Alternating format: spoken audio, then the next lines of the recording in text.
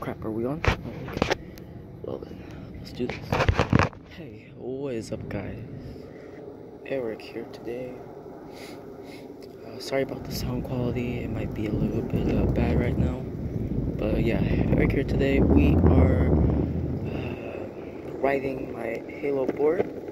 And yeah, today in this video I'm going to be showing you guys, telling you guys the pros and cons. I'm gonna try to do 5 of each, 5 pros, 5 cons. And yeah, I'm gonna tell you guys the pros and cons of the HaloBoard. And then I'm gonna tell you guys if I can't make 5 cons, then I will recommend this skateboard. But we'll see what happens. I'll scuff up my shoes. Crap. Okay. That is totally fine. Okay, well, let's get into this video. So, pro, we're going to go over the pros, and then I'll go over a con, and then a pro, and then a con, and a pro, and a con, until we get to 5 pros and 5 cons. So then we'll end with a con, and if we can't think of another one, if I can't think of another one, then yeah. If you guys want to tell me about some more cons, or pros or cons, just comment down below in the video, and we'll go over that. And I'll definitely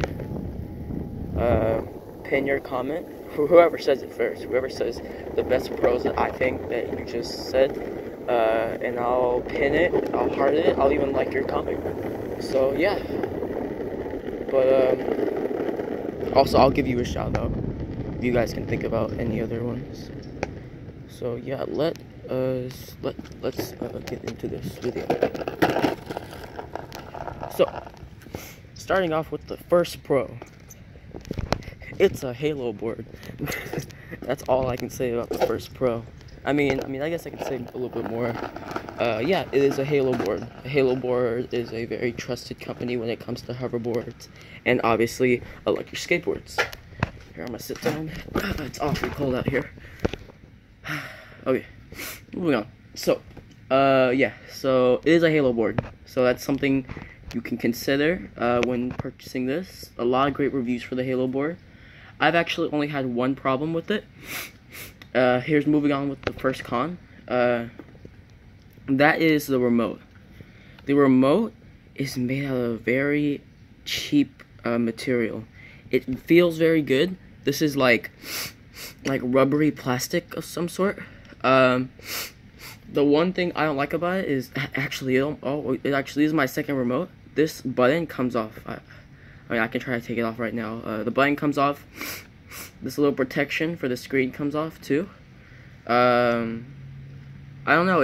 It drops very easily. Not much grip. Very slippery. And the flashlight is bright, but not very bright. It's okay. But it's like if you're driving a sports car and you're thinking, hey, where's all the luxury? Or you're driving a Mustang and you're thinking, hey, where's all the luxury? Well, go return that car and get like a luxurious car. I mean, honestly, the skateboard is very fast and everything. Yeah, so moving on to pro number 2. The skateboard is very fast, and I really like the slow mode, how it goes 11 miles per hour, probably max, I think it was, or 13. One of those. Depends on your weight. And then the fast mode, it goes 23 miles an hour, and that's like pretty good. So yeah. The screen is very helpful. It tells you the power of the remote and the power of the board, and it tells you how many miles you've gone. And I haven't gone 34 miles. That's like, it's kind of hard to explain, but if you know what that is, ODO, then yeah. It tells you the max you've gone, the last like top speed that you went. So I went 10 miles an hour, and it tells you your exact speed at the moment. So that's pretty cool. As you can see, there's a scratch right there. It's not a very good remote, not really. But it is a better remote than the older one where it didn't have the screen and it didn't have a flashlight. All it had was the forward, brakes, and fast and slow mode. But yeah, moving on to a con though. The remote, the range is straight up horrible. I have fallen off of the board, maybe almost fallen off of it like 3 times because of the range of the remote to the board. While I was going about 20, I think 19 to 20 miles an hour, I tried to hit the brakes and it wouldn't go, and I just kept going. I was about to hit a speed bump because I can't go over speed bumps on a skateboard. I was about to go over a speed bump and I couldn't hit the brakes, and you know, we don't want that to happen. Yeah, that's a con about that. It's a very scary thing. I actually reported it to the HaloBoard, and they told me to resync or unsync the remote to the board, and then sync it back up again, and that actually worked perfectly. But then it happened again, so I don't know if this is a problem. I honestly don't know how to explain it, honestly. It's just a problem that I can't really do much about right now. That is a con about it. But don't be too scared, because I've gone pretty hard on this remote, because I've been making a video on how much it can take and everything. You can see it's a little dirty. The wheels are a little bit dirty. It's all wet and everything. I just did that, you know, cause gotta know how good this board is, and it's been working pretty well. One thing that did happen is I was riding and the ground was like super wet, like it is now, except it was actually a little bit wetter, like actual big puddles of water. And I was literally riding the skateboard, and it started making this really weird noise. Holy crap. And it was a really weird noise. I don't know what it was. And then I got off of it, unsynced it, and then I got back on it, and it started like moving like a car that like was breaking down. Like it was going and then stopping and going and stopping, going, stopping, going, stopping. And that just kept happening over and over and over again. And I don't know, I really hated that. I don't know what was happening. Honestly, I have no idea what happened. But basically what I did was I unsynced the remote again and completely reset the skateboard, and that all was fixed in the end. But I don't know, that's a really bad thing about the oh my gosh, did I skip? Oh, I did. Okay, well, I skipped the pro for this. Oh wow, okay, well, I'll go ahead and say a pro right now, and then we'll just get back on order, on the order that we were in. So I think I've done 3 cons and 2 pros, so I need 1 more pro, and then 2 more pros and 2 more cons. So yeah, so go ahead, criticize me in the comments below. Please do that. That makes me happy. Please do that. That makes me so happy at the end of the day. Please, that kills me. Okay, but anyways, here's a pro about the skateboard. It's made out of carbon fiber, which is a very durable material. And honestly, all I knew about carbon fiber is that it was like super durable. But I also thought it was scratch resistant, and I learned that the hard way that it's not. I don't know if you can see right there, but there's scratches from when it hit the wall and stuff. Like if I accidentally went forward a little bit, it hit the wall, scratched it. Here, I don't know if you guys can see it, but right here on the edges, the skateboard flipped over on its like on the top of the skateboard, the actual board of it, and it completely just scratched it up. It was horrible. Not scratch resistant. That's the con of that. But it's very durable. Like, it's gonna get super scratched up, but if I throw it up in the air, it's literally not gonna break at all. like any other skateboard. If you throw it up in the air like really high, and then it would completely snap in half. This skateboard, no sir. Yeah, no, that just wouldn't happen. But yeah. One thing to know about this skateboard, you don't want to get the skateboard super wet, because the motors are actually inside the wheels, which is really cool. Which in some way is actually really good. I just don't know exactly how. But I don't know if you can see it in there, but there's little orange like bars inside that like you would see normally on a motor on anything, electric motor on anything. Yeah, this is actually pretty cool. I think this has a Samsung battery in it, or it might have an original battery from the actual HaloBoard company. But I think it has a Samsung battery in it, and that's pretty good. I mean, I have a Samsung phone; it's never failed me. So yeah, that is. So now we need one more pro and one more con. So, oh wow.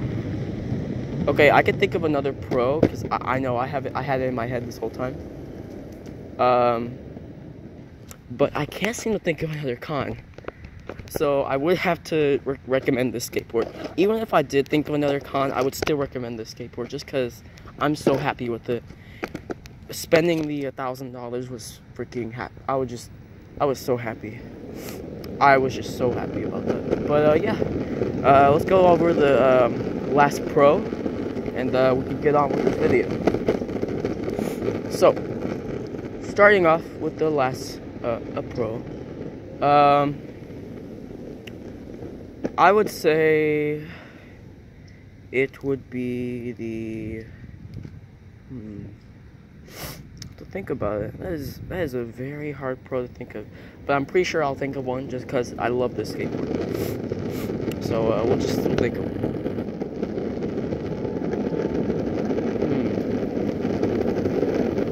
It's top-rated safety, but that's not really a pro specifically at the skateboard. That's a rate that somebody rated. I don't know. I have to think about that. That is very interesting that I can't seem to think of another pro. But I'm pretty sure I'll think of one. Maybe ah man, that is so hard.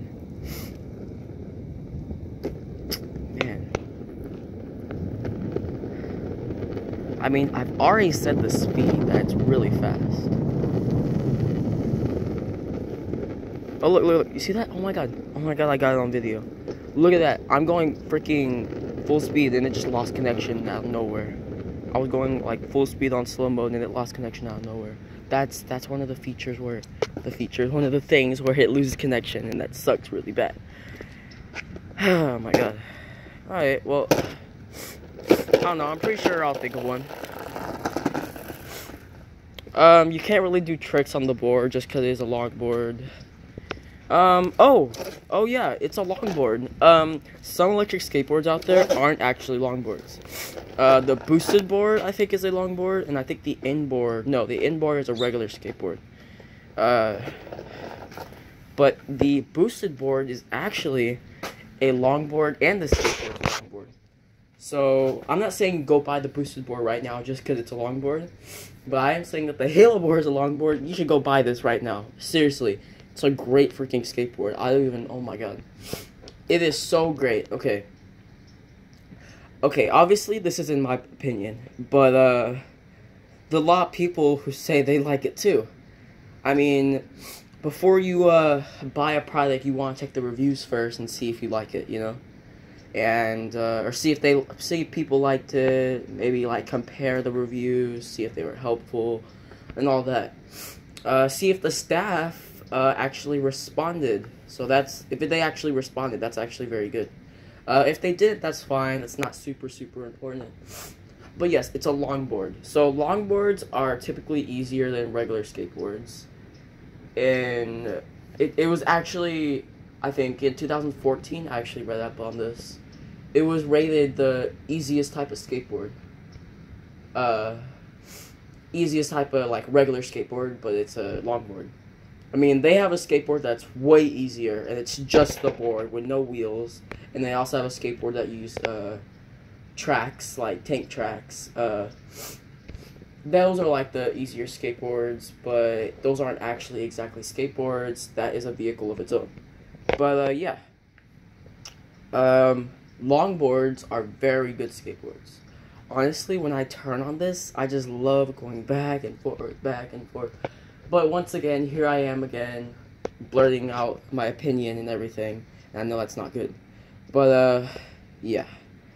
That was my pros and cons video. No, I recommend this product, a lot. So, yeah. Please, I hope you enjoyed that video today. Please like, comment, and subscribe. And I will see you guys in the next video. I'm out.